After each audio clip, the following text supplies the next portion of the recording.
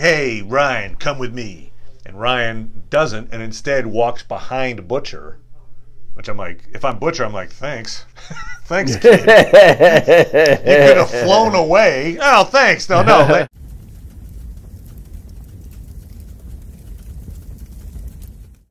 Hey, Internet. It's Paul. It's Matt. The Dork Lords. We are here talking about The Boys Season 2 finale, What I Know. All right, so we got to the end of this season. A lot happened in it. It was for a season finale. I would say, one of the better season finales that I've witnessed. Generally, stuff happens. Doesn't just like put stuff off.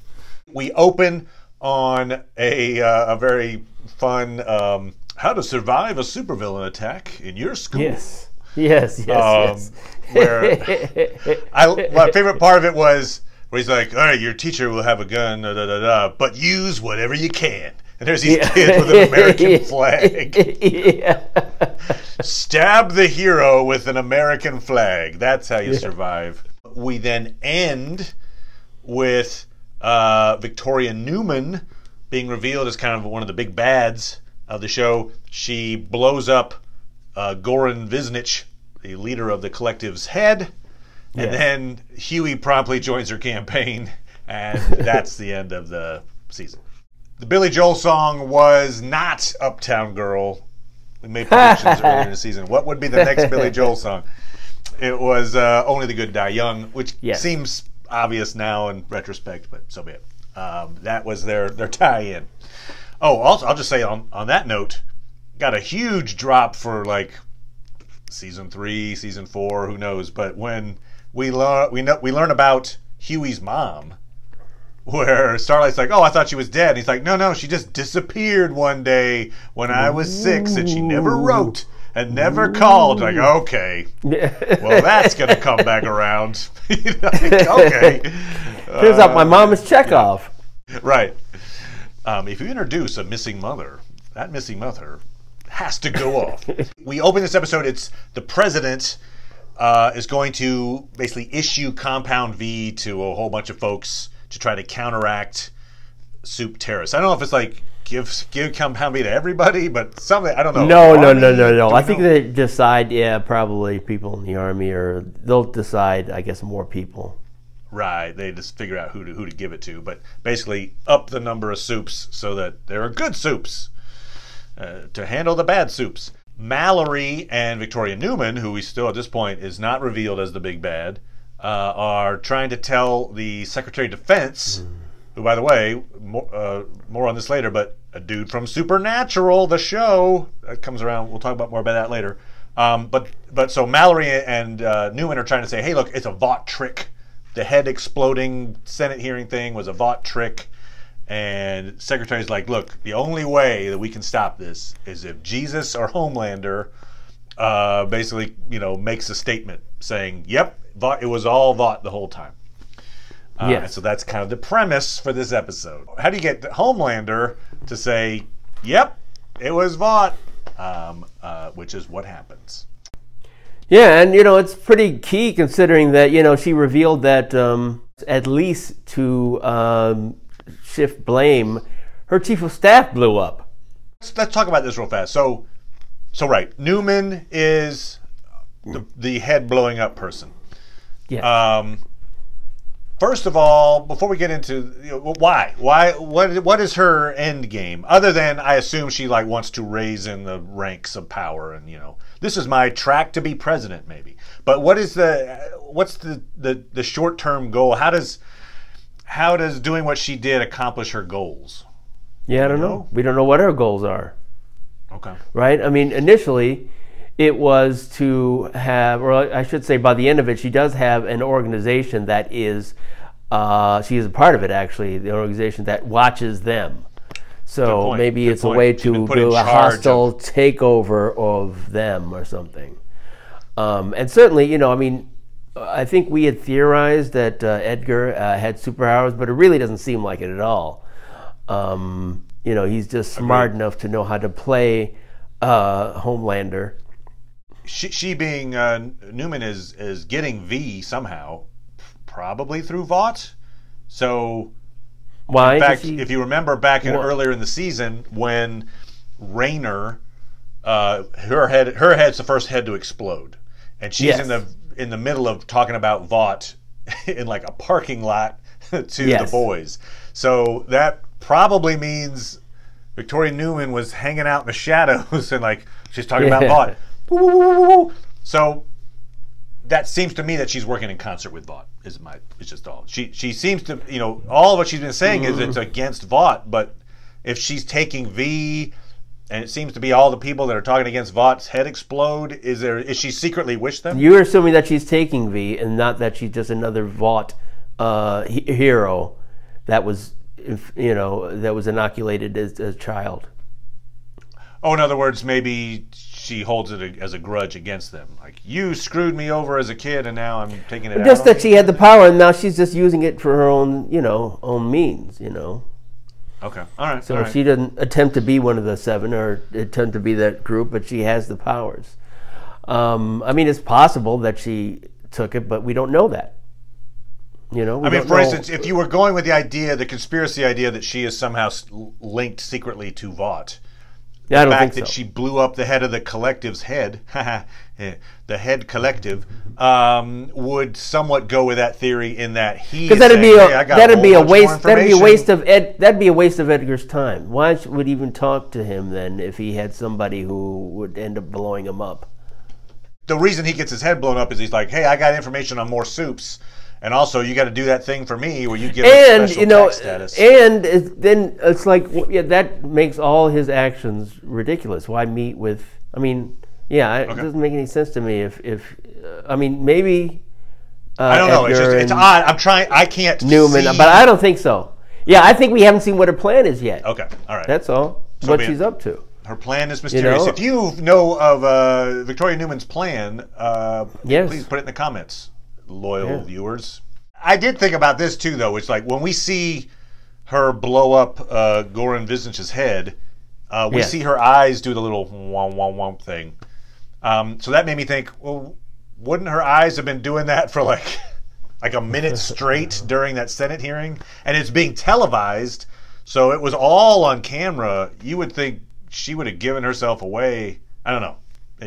Was she wearing contacts? Was she like... Somehow she has another power that makes her eyes not glow when she doesn't want them to. I don't know. That seemed to be a little odd, little plot inconsistency there, but so be it. Yeah, that's one of those things where you have to go back and then see, you know, are we looking at her in her eyes when somebody is, you know, at the same time as somebody. It felt like we were, or it's but like, boom, ah! Yeah.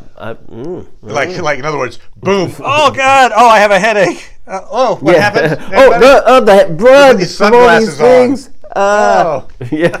I have to wear shades because I'm crying. My future's so bright. That's right. I do have to wear shades. You were, I think, more on board with this than I was, so I'm giving you credit on that. Becca was indeed Martha. You know, I was on board. Your theory of the case was strong, and I was like, yeah, okay, you make a good case that Becca is probably going to get killed off to give inspiration to our perhaps hero in training, Ryan. Yeah. What was interesting too is we both had theories that were correct, but we didn't realize both of our theories would be correct. So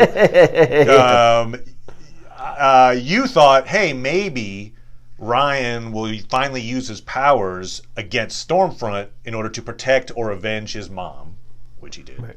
And I was concerned that maybe he would use his powers and accidentally kill his mom, which he also did. So we got the double whammy. We just didn't put it together. Didn't synthesize the theories. So Ryan, essentially Anakin Skywalker's Stormfront, to the point that her limbs are off. She's just sitting there with that same completely, ashen body. She's mumbling German. I looked it up. She's mumbling just about a memory with her little daughter. Her family was hanging out underneath some apple trees, and that's what she's remembering this thing. Talking to an invisible Frederick Vaught. But she almost certainly is in season 3. They had a little promo for season 3, and she was in it. So, what do we see as the version of Stormfront that we see in season 3? What is that going to look like? Yeah, I don't know. I don't know if I can't imagine that she would still remain a part of Vought. Right, or the Seven, unless she wears a, Black Noir is able to get around with. That's true. I don't know that they ever show Black Noir's face, but she can't have the influence she had. So it's a question of whether or not she's able to continue. Right. They say Homelander says she's at an undisclosed location. I mean, I assume she almost maybe comes back, much like if they're going the Darth Vader route. She almost maybe comes back with a bunch of mechanical parts, perhaps. She's like steampunk front. Will she be a villain, or will it just be like Vaught's like, look, we'll just put a mask on you and you can still ride with the team? I don't know. Yeah, I don't know. I mean, if they're following the trend that of mirroring, showing the different aspects of our current culture in the show. Maybe she's just in charge of a vigilante group, that is critical of Vought. That's true. So she'd be a proud girl. Stormfront was a member of an offshoot group in the comics, so that actually would make sense. And the way that she gets found out is A-Train steals the information about her from the Collective. They had been tracking her whereabouts and stuff, and so gives that information to Starlight in order to get Stormfront kicked out, because Stormfront is a racist, and A-Train can't get back into the Seven as long as there's this huge racist on the team. So that's that's really the main, I would say, the main effect of having the Collective involved in the plot this season. Was that moment. A-Train steals the information on Stormfront. And Stormfront's kicked out of the Seven. Like that's what the Collective was there for. Right. We wouldn't. The Vought wouldn't have any records of the people in there. No, they wouldn't have any records. You need somebody who is outside of Vought to keep records. We have that scene where Kamiko, Starlight, and Maeve beat the hell out of Stormfront. Girls get it done. And leading up to that scene, they're like, oh, is it? Maeve's like, hey, Kraut, whatever. Anyway, but they're like, you're a Nazi and you're terrible. And it's interesting. It's believable. I'm not saying it's not believable, but it's interesting how Stormfront continues to defend. Like, nope, those are fakes. Those pictures are fakes. Yes. And it's not me, and I know what you're talking about. Right. I mean, it's not public. It's not like she's making a statement to Twitter. No. She's talking to people that are literally like, we know the truth. And she's like, no, I know what you're talking about. It's not me. It's just interesting that she can't even I think it's worth embellishing. She said, everybody agrees with me. They still don't like the word Nazi. Right. Yeah. Right. They just you throw in that poison word and suddenly, it's whoa! I'm just against blacks and Jews. I'm not a Nazi. I mentioned that the Secretary of Defense being a part of the show Supernatural is related to something else. Yes. That something else is that Soldier Boy, hero from the comics, is going to be introduced in season 3, and that's going to be played by Jensen Ackles, who obviously main character from Supernatural. So Supernatural is working its way into The Boys.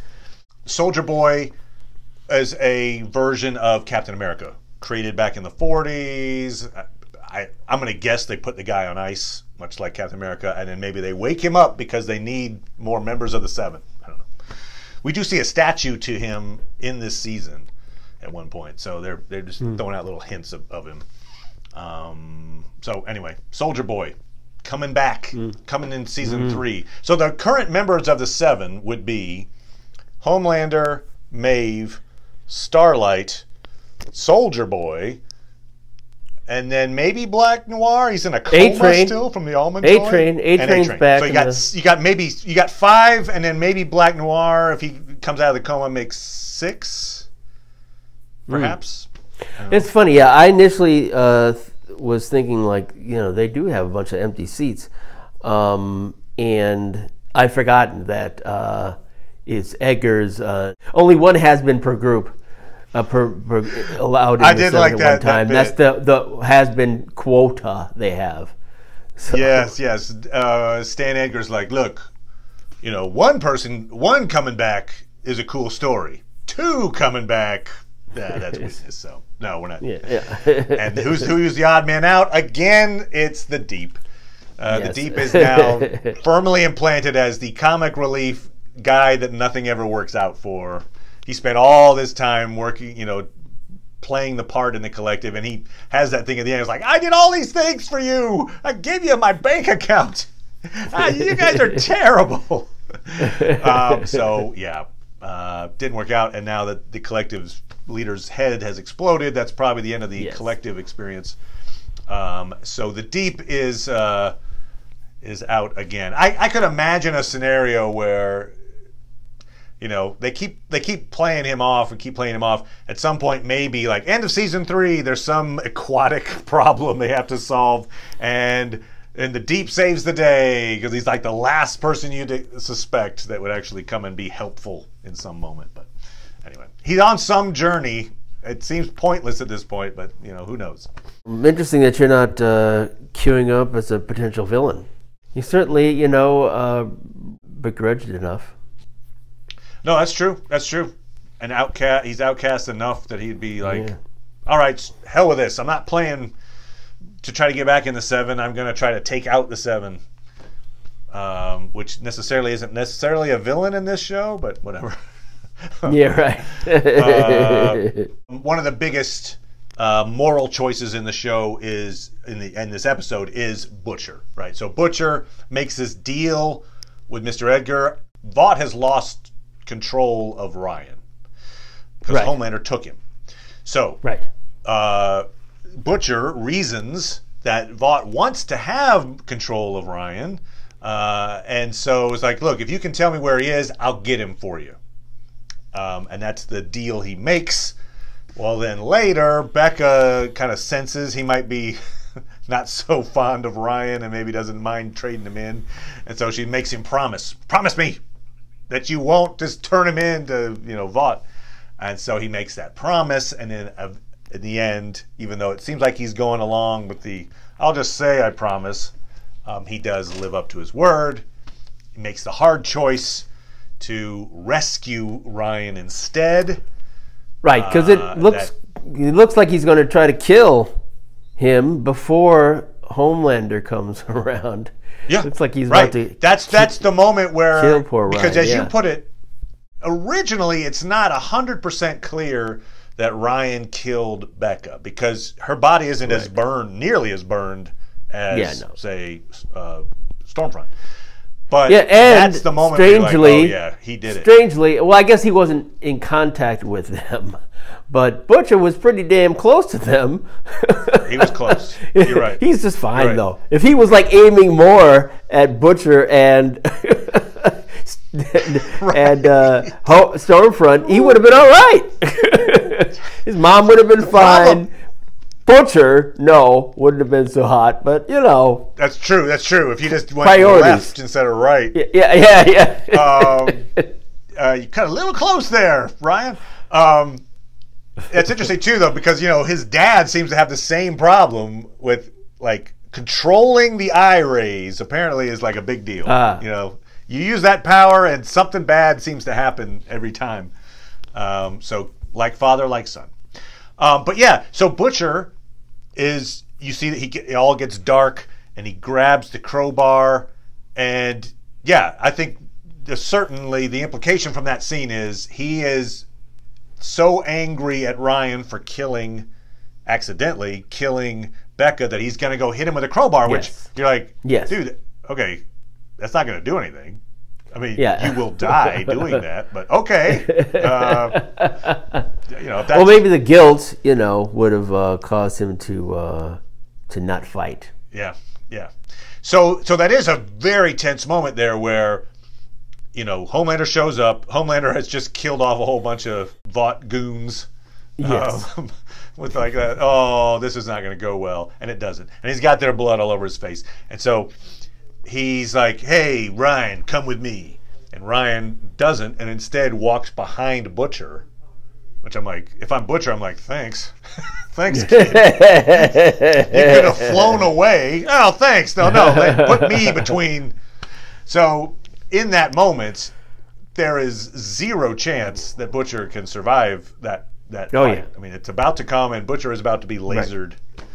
Right. But Maeve shows up and basically blackmails him. My question on the blackmail, because it's the plane incident from season 1. Right. It seems like they could just use that in perpetuity now. They could just bring that up anytime they want Homelander to do something. Yeah. It feels like that couldn't hold. You'd have to say, like, all right, if you do this for me, I'll delete all the footage. Or not just like, yep, you're screwed for life. You'll do whatever I say. Well, I mean, and I think that's acting as neutering him, basically. The last scene of him merely masturbating right. in public, although in a place that people generally don't look for Homelander. Now, supposedly that scene was originally filmed in season 1. Oh. And it was actually removed by Amazon because they thought it's a little risque.